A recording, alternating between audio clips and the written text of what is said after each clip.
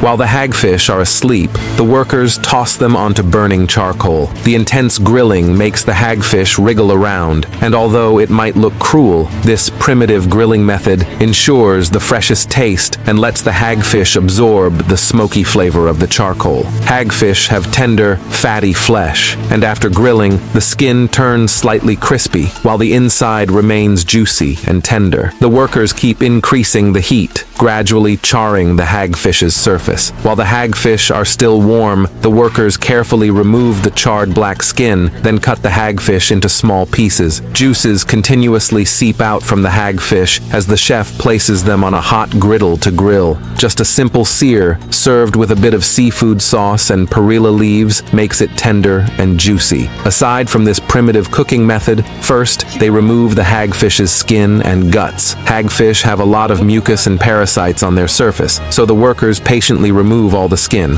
Next, the hagfish is cut into small sections. The flesh of the hagfish is very tender, with a smooth, jelly-like texture. Because the meat is so soft, it practically melts in your mouth, with almost no need for chewing. Just place it on a grill for 3 minutes, and as it cooks over the charcoal, the fat in the hagfish slowly melts, seeping into the flesh, making the skin crispy, while the inside stays juicy and tender. Would you like to try it?